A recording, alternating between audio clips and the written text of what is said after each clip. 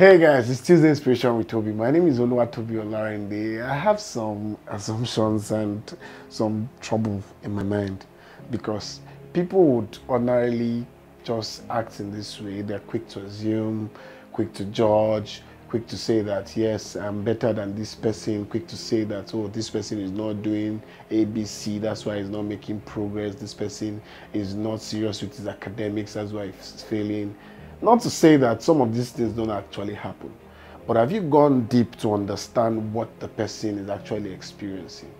Why can't we just think that, okay, yes, because things are working for us at this time, then others that are not getting the best out of life right now are lazy?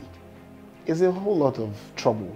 And that would ordinarily want to make me say this to you, that you need to be objective. You need to understand that life is not casting stones. And because you're achieving does not mean the other person who is not achieving yet, underline that word yet, is very lazy.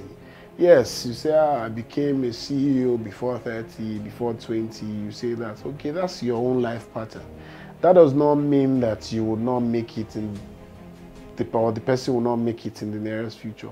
Those who finish with first class back then in school would say that the other people are serious. Yes, but when life begins to show you what it is made of, you begin to see yourself that yes, it's not even the first class that matters. It's not the third class that matters. It is how well you're doing in what you're involved with or you're involved in.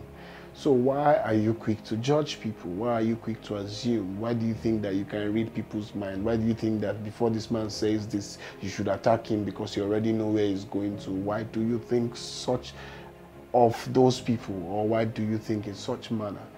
This is a trouble, and I just want to say, be humane, be humane. Be humane. That's the topic of today if you lost it. But you have to be humane. You have to be very objective in analyzing what people are going through, because when it is your turn to take the big blow, are you going to also be happy when people say that of you or treat you in the manners that you're treating them? When it's your turn, obviously, I know that you won't be happy. So why not just look at yourself while you're trying to develop yourself, while you're trying to make life matter, while you're trying to make things out of life? Be humane. Be humane. Do not take life as hard as you think it should be, and you say, okay, if the person does not do this, he will not succeed. The founder of KFC, from stories, started KFC at 65. I'm sure you would have had a bite or two of their chicken.